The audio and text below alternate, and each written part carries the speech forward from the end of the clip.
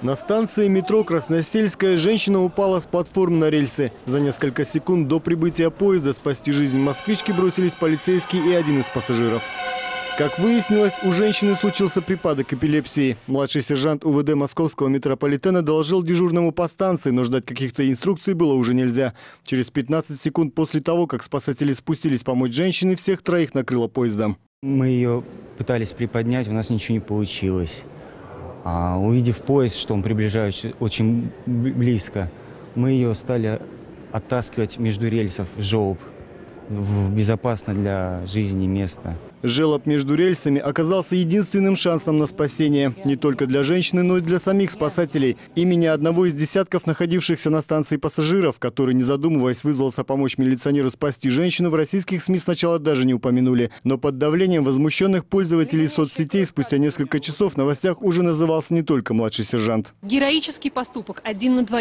Артем Королюк, младший сержант полиции, и Марат Исаев из Киргизии вместе молниеносно положили девушку между рельсами на живот. Кыргызстанец Марат Исаев уже 9 лет работает в Москве. Смертельную опасность, по его словам, он осознал только после того, как жизнь девушки была уже вне опасности, лежа под поездом. Мы чудом, конечно, спаслись.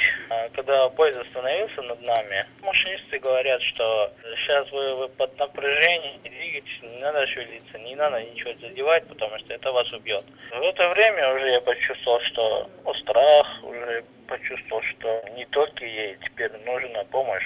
28-летний Марат Исаев – уроженец Каракульджинского района Ошской области. Дома у него остались родители-пенсионеры, жена, брат и 3 сестренок. После случая в метро встречи с российскими журналистами для интервью у кыргызстанца расписаны по часам. Гордятся Маратом и на работе, где, по словам менеджера, его собираются наградить за героический поступок. Пожать соотечественнику руку пригласили в посольство Кыргызстана в Российской Федерации. Планируется встреча посла с нашим соотечественником Маратом Исаевым для объявления благодарности за активную гражданскую позицию, мужество и отвагу, проявленную в критической ситуации.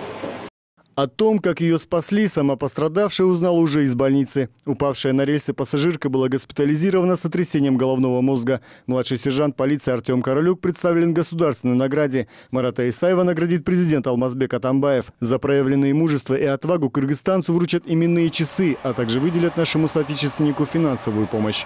Булат Исаев, Асад Касымбеков, НТС.